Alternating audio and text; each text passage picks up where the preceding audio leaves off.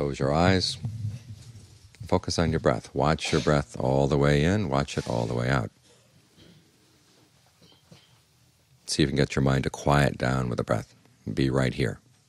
You don't have to go anywhere else. You stay right here, the mind gains a foundation, a good solid place where it can stay, a good solid basis for its happiness. The mind needs this kind of basis because otherwise, if its happiness depends on things outside, well, we see what happens to things outside. One little mistake in Arizona and its power is out all over for 7 million people. A few planes drive into some buildings and we have, 10 years now of war. All kinds of things can happen in this world. If your happiness depends on the things in the world, it's going to be based on something that's really unstable and unsure. And when it's based on things that are unstable and unsure, what do? A lot of people run around trying to protect what they've got, and they end up doing all kinds of unskillful things, which means they end up losing those things eventually, because we all have to lose them anyhow. Death comes to everybody. Separation comes to everybody. But on top of that, they've also created a lot of bad karma for themselves. So they've thrown away their real treasures, their inner treasures of their virtue, their generosity, and their kindness. They throw them away for what? For things that are going to just slip through their fingers. So we have to have a good foundation inside where we can base our happiness. That means when things change outside, the mind isn't disturbed, the mind isn't upset. The mind doesn't feel threatened. And when you don't feel threatened, why would you want to do anything harmful? Why would you want to do anything unskillful?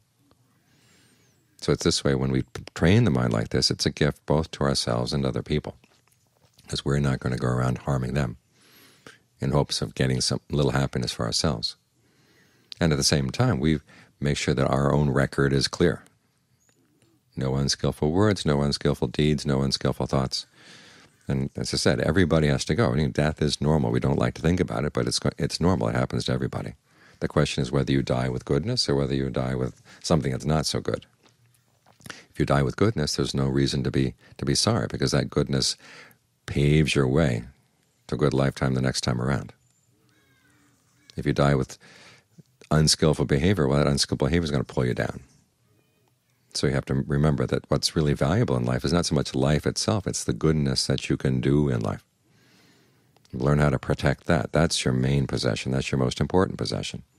And to protect that, the mind needs to have a good solid foundation inside. That's why we meditate. That's why we train the mind to stay right here.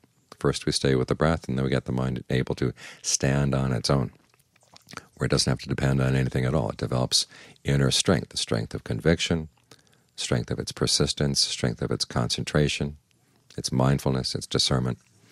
These are the things that enable the mind to stand on its own, so it doesn't have to lean on other things and then come falling down when those things fall over as well. You want to make sure the mind stands up straight on its own power.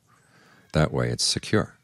There's a story in the canon where King Vasenati comes to see the Buddha. Now, you know, King Vasenati lived with an army. He was the sort of person who had a huge army to protect himself, and he finally realized one day, he came to the Buddha and said, I realize that even with a huge army, if you engage in unskillful thoughts, unskillful words, unskillful behavior, you're unprotected. You're leaving yourself wide open for suffering. But even if you don't have an army, but if your behavior is good, okay, then you are protected. You're protected from yourself. You're protected from your own bad karma. And when there's no bad karma, there's nothing that can touch you.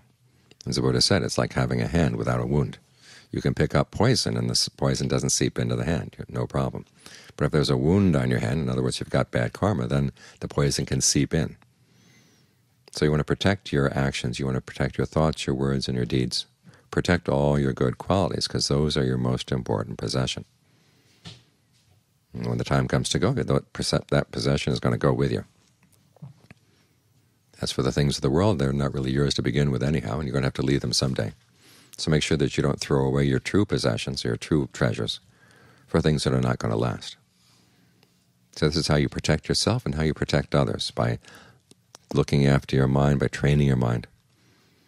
So it doesn't need to depend on things outside in order to have a sense of happiness and well-being. That's the true protection that we all need.